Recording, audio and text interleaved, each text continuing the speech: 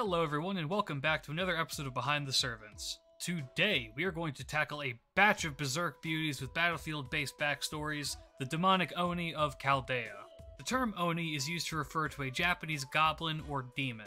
Oni can also just be used as an all-encompassing term for something that is demonic. Mind you, there are differences between Oni and demons, such as demons generally being angels cast down from heaven, while Oni are a race that live alongside humans. Thus, they should be categorized differently, despite their similarities. However, today we get to talk about the Oni. I'll be honest with you, I love all of the Oni of Chaldea. Design-wise, personalities, and usability, all of the Oni are unique as characters and honestly deserve more screen time. To date, we have 7 unique Oni at Chaldea: Shuten Doji, Ibaraki Doji, Suzuka Gozen, Tomoe Gozen, Beni Enma, Kijo Koyo, and Ibuki Doji. I am not including Mama Raiko, who technically does harbor Uchi Gozen, as I would like to do an entirely separate episode on her. Also, when I get to Ibuki Doji, it's going to be very brief to avoid spoilers as best as possible. But, without further ado, let's look at the Oni of Chaldea. Let's start with the flagship Oni, and perhaps my favorite of all the Oni designs save for one, Shuten Doji. You know what? We'll do Ibaraki as well for this one because they are so linked together.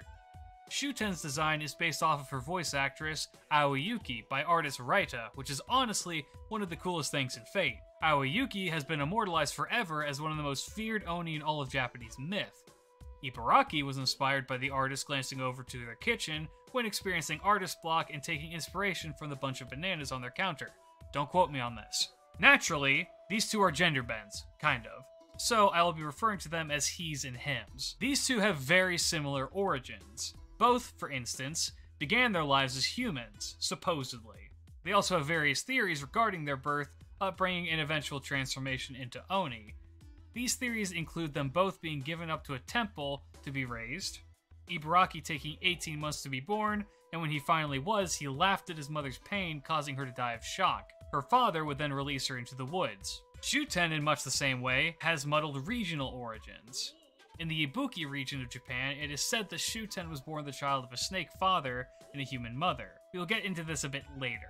Another is that he was a page for the same temple as Ibaraki, the Kokojo-ji. He also has a story about him being born 16 months into his mother's pregnancy with a full mouth of teeth. He was able to speak like a 6-year-old and had the strength of a 16-year-old.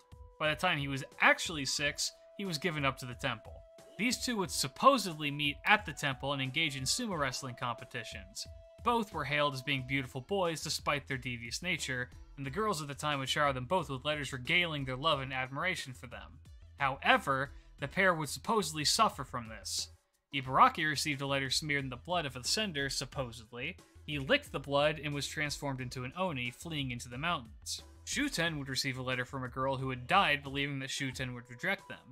As such, she put a curse on the letter, and when Shuten opened it, he was sprayed with a thick powder which turned him into an Oni as well. He too would flee into the mountains. These are both one of various theories. So there's a bunch of different ones that are out there on this. These are the ones I'm going to personally stick with for now. Once again, there are several versions of the story, and I'm going to do my best to make it easy to understand. But for now, I want to look at the oldest recorded instance of Shuten and Ibaraki post-meetup. Around the year 995, the Emperor began receiving reports about missing people. Too many to be ignored. The court's diviner, Abe no Seme, yes, this dude, had determined that the Oni King of Mount Oe was responsible for these disappearances. The Emperor sent Raiko and her 4 retainers to dispose of the threat. On their way up to Mount Oe, they ran into 4 kami disguised as travelers. Upon telling the kami of their mission, they offered to lend a hand and provided the group with the garb of traveling monks. The group, now 4 stronger and disguised, traveled further up the mountain.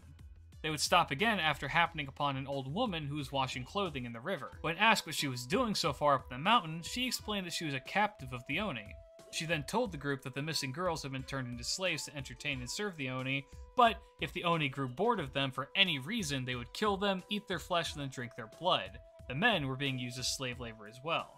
When the group finally reached the Oni's location, they asked the Oni King if they would be permitted to stay the night, as they had a long trek ahead of them. On a whim, the Oni King agreed to let them stay and offer them sake. The Oni King revealed himself to be Shuten Doji, the sake-loving Oni as his men would call him. and told the group how he and his companion Oni had been driven out of their ancestral home of Hira Mountain after a temple had been built there. In vengeance, he planned to launch an attack on Kyoto for wronging him and his troops. Raiko then offered Shuten a bottle of sake that the group had poisoned beforehand, and upon drinking it, Shuten became extremely intoxicated and passed out. The group then removed their monk's attire and fitted themselves with their armor and weapons. The kami held Shuten's limbs, while Raiko severed his head. However, this didn't kill him initially, and the head launched itself at Raiko's. Having anticipated such a trick, Raiko had worn multiple helmets and was able to survive the attack. The group then went about exterminating all of the Oni on the mountain, and once it had been cleared out, they brought the kidnapped people back to their homes and presented the severed head of Shuten Doji as proof of their accomplishments. However, as we know from Fate, Ibaraki supposedly survived this encounter. He would go on to Kyoto's Rashomon Gate, where he would harass and attack passersby. One of Raiko's retainers, and our very own bull-cutted lad, Watanabe no Suna, decided enough was enough and went to confront the Oni. When he reached Rashomon, he was attacked by Ibaraki. However, being one of the most skilled warriors at the time, he was easily able to defend himself. He managed to get on the offensive and severed one of Ibaraki's arms. Screaming in pain, the Oni ran off. Watanabe took the arm and wrapped it in a cloth, then put it into a chest so that it would not be lost. Some days later, Watanabe's elderly aunt came to visit, having heard about his exploits at Rashomon. He regaled her with the story of the encounter and how he had severed the arm of the Oni. Curious about such a thing, the aunt asked to see it. Then, when Watanabe opened the chest, his aunt transformed into Ibaraki, grabbing the arm and fleeing the scene. The samurai was so baffled at the whole event that he did not give chase. However, Ibaraki was never heard from again. So for those of you wondering why Ibaraki has the morph skill, this is why. So here's some fun bonus trivia for all of you. 1. Ibaraki is sometimes depicted as a female in the legends, and as the lover/wife to Shuten. So this may be a factor that is played into the relationship for Fate. 2. Given that Raiko is a real person, this Mount Oe extermination likely did happen, but not with Oni. It is possible that the mountain was overrun with bandits instead of Oni, and the group was sent to destroy them. But as time went on, the bandits became Oni and the myth solidified itself. Or, everything I said earlier was real and the veil between the natural and supernatural is thin, and a group of Oni happened to slip into a reality. But that's just speculation. Now we're on to Suzuka Gozen. Both she and Tomoe Gozen fall into the same category of historical figures that were probably real people, but are possibly fictionalized and have extremely limited information about them. The Tomoe in Fate, for example, has more information on her than the real one. But here's what I found. Her legend can be traced back to the life of a real-life samurai named Sakanoe no Tamuramaro. He was sent on an Oni exterminating expedition at Mount Suzuka. And one of the legends is that he fell in love with one of the Oni, a beautiful one named Akutama. She was a practitioner of witchcraft and would assist her husband in the extermination of the other Oni. Why she chose to do this is up in the air, likely along the lines of true love, but legitimately, that is everything that I can find on her. According to Fate, she's the daughter of the Demon King of the Fourth Heaven, but I don't want to explore this concept too deeply. I couldn't find anything on it. I almost want to say this is another Skahawk situation where they took a very minor character and essentially made them an OC. I can't definitively prove this, but it's leaning more towards that from what I can find. If you have more information on her that I'm just not finding, please tell me in the contents, because I love her character in the Fate series and would love to know more about her. We do, however, know more about Tomoe. She was the daughter of an influential family that were strong supporters of the family of her would-be husband, Minamoto no Yoshinaka. Her mother was actually her husband's wet nurse, so take that as you will. Minamoto no Yoshinaka would become a powerful lord and be a participant in the Genpei War, which is the same war that Ushiwakamaru and Benkei would participate in. However, Tomoe and Ushi would be on opposing sides, the Minamoto and the Taira respectively. Tomoe herself would be in charge of 300 men and fought against an army of 2,000. Despite these odds, she would manage to emerge victorious. In 1184, during the Battle of Owazu, Yoshinaka saw that they were set to be defeated, but could not find a route in which to escape. Thus, he steeled himself to die on the battlefield, but told Tomoe to escape, as dying next to a woman would be dishonorable. The accounts differ on whether she actually escaped, later becoming a nun at a Buddhist monastery, or if she stayed and fought to the death alongside her husband. But you may be wondering, why is she classified as an Oni? Well, let me tell you. During this battle, she is famous for ripping the head off of Honda no Morishige with her bare hands. She was dubbed an Oni for her ferocious attitude and unparalleled strength.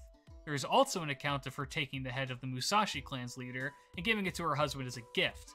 Frankly, she's pretty metal. Her art design in game, down to the colors, comes directly from a piece of art by Shitomi Kongetsu. So I said Shuten's design was my favorite earlier. I lied. Beni Enma's design is impeccable. Takehita Harada's ability to make adorable characters should not be underestimated. Her story is one that is from a fairy tale called The Tongue-Cut Sparrow. I will summarize it for you now, but if you wish to read it for yourself, go check out the link I will have in the description into the Lit2Go website. Long ago there lived an old married couple, a woodcutter and his wife. The woodcutter was incredibly kind, but his wife was greedy. The woodcutter made his living through chopping wood and fishing, but never profited too much to his wife's displeasure. One day the man ventured into the mountains and happened upon a sparrow on the ground. It was in great pain and chirping in distress. Feeling sorry for it, he took the sparrow home, much to his wife's displeasure. She complained that all the thing would do was eat what little food they had. However, the husband kept the bird regardless. Eventually, the man needed to go collect wood from the mountains once more and left his wife alone with the bird. She refused to feed it and went off fishing instead. While she was gone, the sparrow, hungry from being neglected by the wife, found some starch and ate it. It would eventually eat all of the starch in the house. When the wife returned and saw this, she grabbed the bird and cut out its tongue before shooing it off into the mountains. When the husband came back to see this, he immediately went searching for the bird. Employing the help of the other sparrows, he would eventually be led to a bamboo grove, where a party of sparrows led him to the bird that he had saved. The sparrows celebrated the man's kindness and they all danced and partied joyously. Before he left to go home, the sparrows offered him a gift, a large basket and a smaller one. Being humble and due to his age, he picked the smaller one as it would likely be lighter and easier to carry. He thanked the sparrows and returned home. Once there, he opened the box and discovered a myriad of treasures inside. He told his wife what had happened and she'd left to go retrieve the large basket. The sparrows welcomed her as well and being kind, offered her the large basket. However, they warned her not to open it before she got home.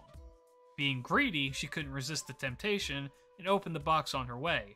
Venomous snakes and creatures sprang forth from it, startling her, and she fell down the mountain. It's assumed that this killed her, but that's not confirmed. Most of this can be seen from her skills in Noble Phantasm, however, a tongue being cut out does not an Oni make. No, instead, according to fate, this is her story. She was a young girl who lived in a brothel, and in an attempt to escape this life, she wandered into the mountains where she would eventually die of exposure. Enma, the king and judge of hell, took pity on her and made her the proprietress of the Mayoiga named the Enma Tai. For those wondering, a Mayoiga is something like a ghost inn. Lost travelers can wander into them and usually find them all well kept as if someone was just there, and occasionally, they can become possessed or haunted by the occupants. It's a fairly ambiguous concept, but an interesting one nonetheless. Beni Enma took a fancy to the nearby human village and would visit from time to time, but was eventually caught by an angry old woman. The rest is similar to the above story. So, she became an Oni because she is the adopted daughter of the King of Hell. She also occasionally hosts cooking classes for other heroic spirits, being a master chef because why not? Our final Oni of the night is Kijo Koyo. No, I did not forget about Ibuki, we'll get to that here in a sec. A Kijo is just an all-encompassing term for a female demon. Her name was Koyo, but she was also known as Momiji. There are two accounts accredited to her.